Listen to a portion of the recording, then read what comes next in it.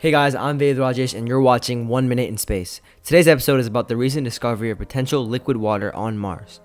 Previously, it was only known that water was on Mars in the form of ice and water vapor in the atmosphere.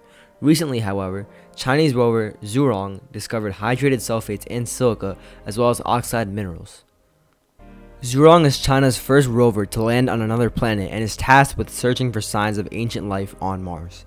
Due to dust storms covering its solar panels, the rover has been in hibernation since last May. The substances that Zhurong discovered allow ice to melt at lower temperatures such as the ones on Mars. And that opens up the possibility that liquid water could exist on Mars. If liquid water were to be discovered, this could mean that there are conditions habitable enough to support life on the red planet. As more research is conducted, the possibility of life on a planet other than Earth edges closer and closer. That's it for today's video. Feel free to put ideas for future videos in the comment section below. Peace.